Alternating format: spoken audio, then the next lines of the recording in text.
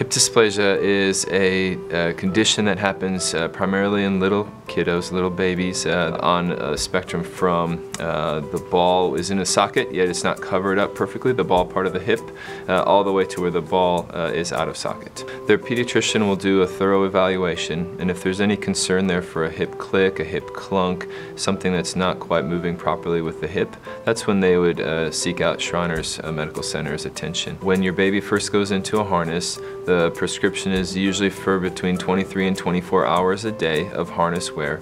That is worn pretty universally for a minimum of 6 weeks, and sometimes can be extended based on the rate of development of the hip. It's looked at as a temporary treatment for a few months to allow the hips to develop properly. Similarly for sleep, if a onesie is preferable or swaddling is preferable, the baby's upper arms can still be swaddled really easily, and then, as would be proper swaddling care anyway, would be letting the legs hang free, which would allow the harness to be positioned properly for the legs. So even though the child will be wearing a harness, it'll be totally fine to pick up the child, to care for the child. You can still love and hug on them just the same way you could without the harness. The other difficult moment is when your precious little baby, it comes in and they have to wear this harness, which appears constricting at first.